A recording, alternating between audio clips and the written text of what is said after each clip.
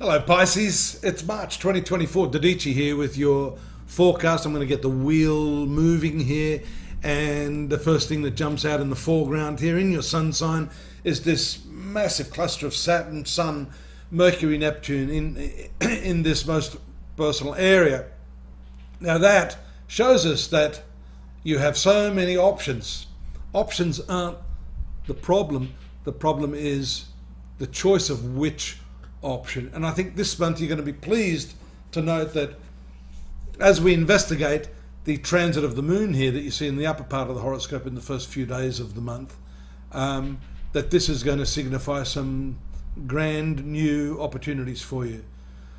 Up to the 4th, you'll see that your work is challenging a little bit of confusion there with the square from the moon to Neptune as it passes into the 11th house, then forming a nice sudden supportive aspect to Uranus in the 11th house of friendship. So some unexpected news, some unexpected invitations are likely to happen, and there we see it's a double whammy there with Jupiter also involved, something that can benefit you.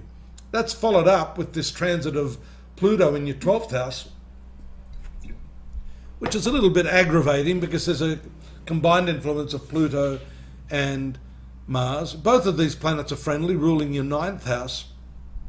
And so this is a spiritual domain here in which you may prefer a little bit of quiet time up till around the 10th of March, when the moon passes over, first passes over Venus, and then on the 10th, well, actually the 9th, then it moves into your sun sign. And on the 10th, which is what I'm trying to get at, this new moon here. So the options intensify. The new moon can show clarity and an opportunity for you to develop some new line of thought or some new aspect of self-empowerment, really, because this first house has everything to do with who you are as a person.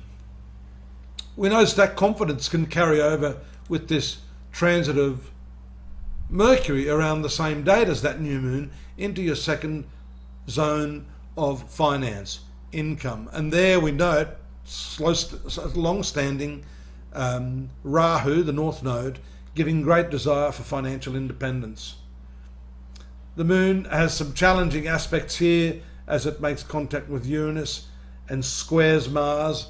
That's a little bit disruptive. Your mind could be edgy, you could be uptight, you need to bring some measure of control and calmness. That's the job of Venus here around the 15th, 16th, as it moves into your sun sign. These two planets are not particularly helpful for your health. Venus rules your 8th house, Saturn co-rules the 12th house, disposing of Pluto and Mars. So this can present some problems, especially here in the area dominated by Pisces, which is your feet. So that part of your body, the lower extremities of your body, may be something to watch out for at that time. All of these planets are unsavory for the Pisces ascendant and casting their influence on the 7th house, marital sector, relationship sector. That can present some problems in terms of your communication, that type of thing. Here we see Mercury, the ruler of your 7th house, also undergoing some opposition and stressful combination with the nodes here. So this could be a trying period. Fortunately, after the 20th, you'll see that Mercury moves away and indeed has the fortifying influence of the trine aspect of the moon as it moves into this 7th house. And I'm going to ask you to keep your eye on that, because you've got a little bit of tension there with the opposition to Mars, a bit of opposition, tension and transformative stuff going on with Pluto as it moves through the 7th house then, and then making opposition to all of these other planets. So this period here from around the 22nd to the 25th is problematic. There we see the 25th, a full moon taking place in your 8th house, which is the house of intimacy, shared resources. It's an eclipse as well taking place on this nodal axis that you can see here.